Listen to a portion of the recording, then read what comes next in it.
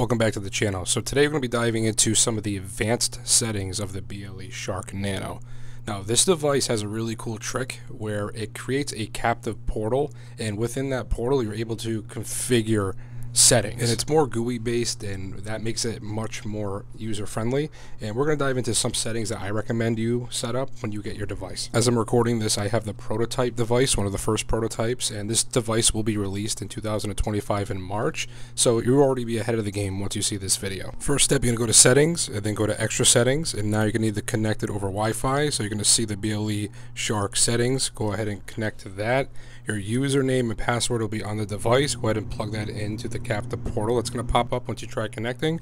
And now you're looking at the advanced settings captive portal. So one thing you need to do first, and just for your eyes, save your eyes, go ahead and put the dark mode on.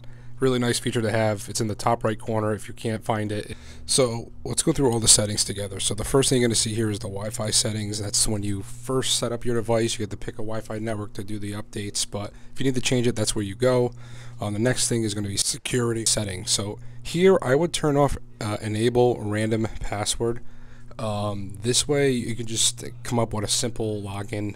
It's not the best for security, but for me, because I'm constantly going in and out of settings, touching this and testing this thing, and I would recommend doing that if you're someone that's going to be configuring this a lot. So it's as simple as just plug in the password you want and the username you want, and just making sure that the random password is disabled. And one other thing, emergency mode. It's a really cool mode on this device.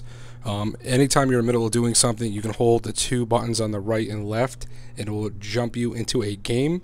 Kind of like a security measure. Just wanted to hide what you're doing. I mean, you'd be doing the ethical stuff anyway, but after talking with BLEShark Tech, I think they're going to be enabling this feature as default. As of right now, it isn't, but I think once you guys get your hands on this device, it will be enabled. So you're going to see here that you could change the cadences, how fast you want things to work, and how many networks you want to spam at once. This is all in milliseconds, so I have mine set pretty low because I would want to spam as much as possible at any given time. This is your evil portal settings. You can change the SSID if you would like. I just like the default where it just says free Wi-Fi. If you want, you could change the HTML file. The one that comes with is pretty good. It's just the Google sign-in. And over here is for check updates. You can check the updates right here in the advanced settings, or you can just do it on the device itself. You can actually even click on and off automatic updates. I would just leave it on. I mean, the device is meant to be user-friendly. Might as well keep it that way. Alright, app settings. This is important. So this is where you do your bad USB stuff. This is where you upload your file, your payload. This is also where you have your keypad settings, as well as text viewer file upload. So that's pretty much it. That's about all the advanced settings for the BLEShark Nano. I really love that they use a captive portal to work on the settings. I think that's a really good innovative idea. If I hear anything else or any other updates, I'll let you guys know. If it's not too late to back this project on Kickstarter, even though it's well past its funding goals, it's for under $40. You can pick this device up in the US and it ships anywhere. Again, this product's gonna be releasing in March of 2025 and it ships anywhere. So go ahead and check that out. The link will be in the description to the Kickstarter here. I'm really excited about this product. I really like that it's so user-friendly, and that's why it's one of my favorite cybersecurity products that I have in my office.